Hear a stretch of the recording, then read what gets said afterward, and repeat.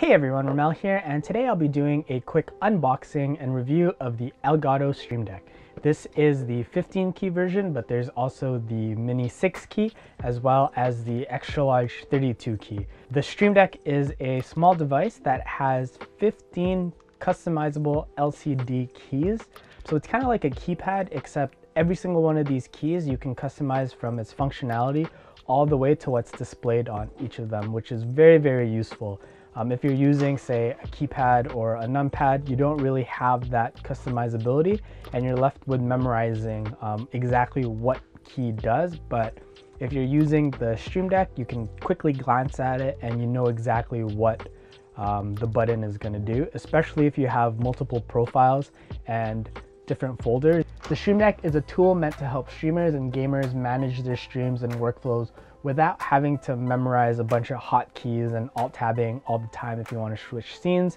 It makes everything really easy, but I do also plan on using it for video and photo editing. So I'm just gonna have a bunch of macros and hotkeys that I normally press and normally use, and I'll just have it all on the Stream Deck and see how that is. I'm also quite curious how I can use it for my programming job, whether that is having a button that will run my tests automatically, opening certain folders using terminal and all that other stuff. That's something I still really need to figure out, but I do see some benefit to using this while programming. When I started streaming, I knew I wanted a Stream Deck mostly because of how easy it makes managing my streams. I don't have to memorize different hotkeys. I can record and do all that other stuff with just a single press of a button without having to memorize and interfering with potentially other hotkeys for that game. I didn't get one right away because I didn't know I was going to be sticking to streaming. As with everything and all my other hobbies, I kind of tend to jump off the deep end right away.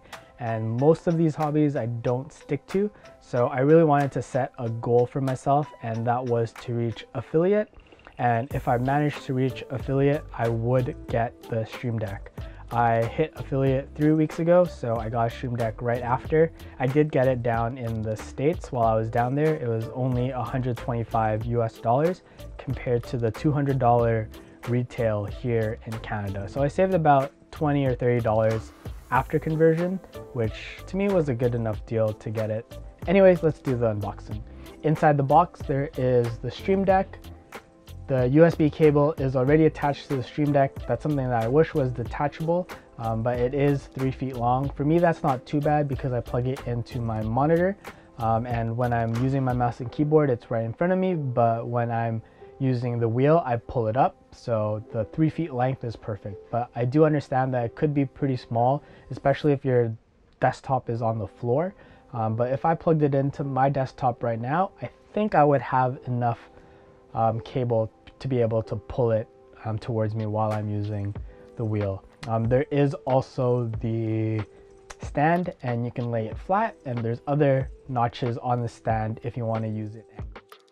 The LCDs on the Stream Deck are okay. I don't really have too much to say about them. As long as they display what I need, I'm happy. I have heard that some people have experienced burn-in, so I do my best to either turn off the Stream Deck by setting it to sleep for 5 minutes or shutting down my computer.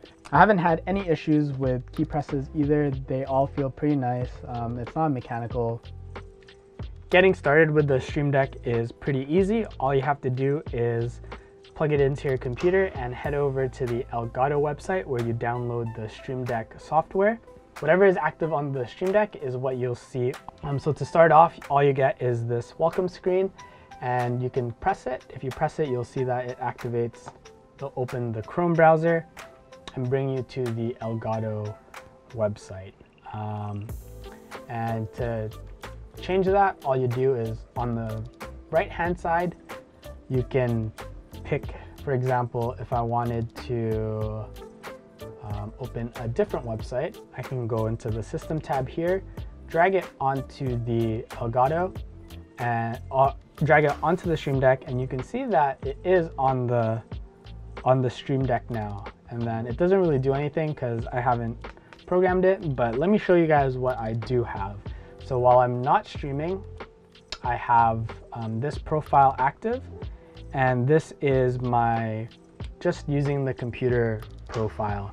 I have some buttons here that will launch Premiere, Photoshop, or After Effects, and then I have the 2 common games that I play up here, as well as some of the programs that I use down here. And the bottom row opens the respective website. So with the press of a button, I can go to my YouTube dashboard, my Twitch dashboard, or open Chrome, which is really, really handy, as well as Spotify over here. I do use the multi-scene or multi-action, and if I don't have OBS open, this opens OBS as well as switches my profile to my OBS profile. So there is a bug in the software where when I do press that button, it resets this profile, so I kind of have to figure that out. But right now it's pretty basic for what I need. I have added more scenes, but that was just wiped.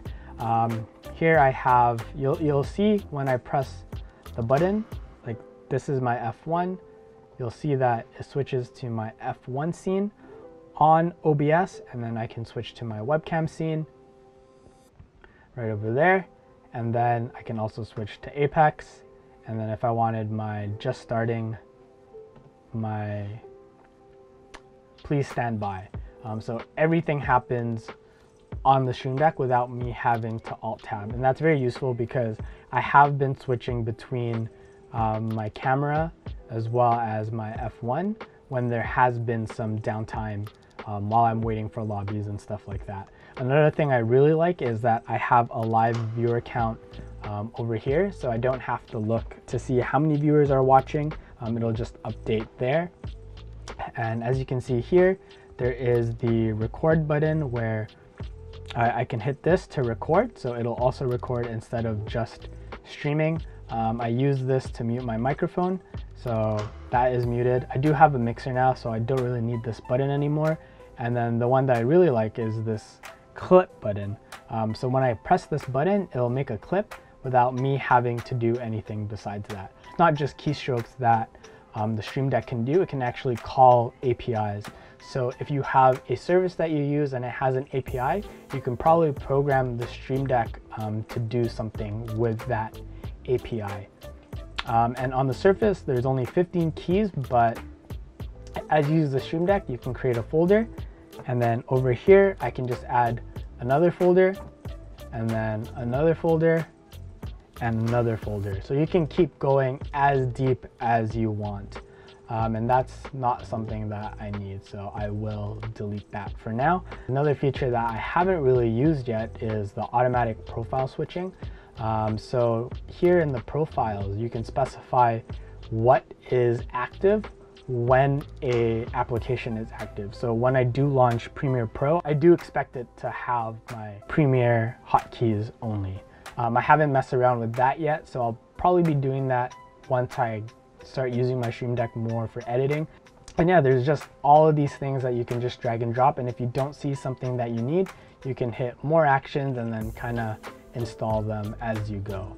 Anyways, that's gonna be it for me this video. I hope you guys enjoyed that. If you guys have any questions about the Stream Deck at all, feel free to leave them down in the comment section below. If you want to see it in action, my Twitch is twitch.tv/forbiddenx. I stream every Tuesday, Thursdays, and Saturdays. And yeah, my next few videos are probably going to be audio related. I do have my new audio setup and I have been using on stream, so I'll be making videos about that. Let me know what other content you guys want to see, whether it's programming, tech related, Twitch, gaming. Leave them down below as well, and don't forget to subscribe so you know when that content is out. That's going to be it for me. I'll catch you guys next week.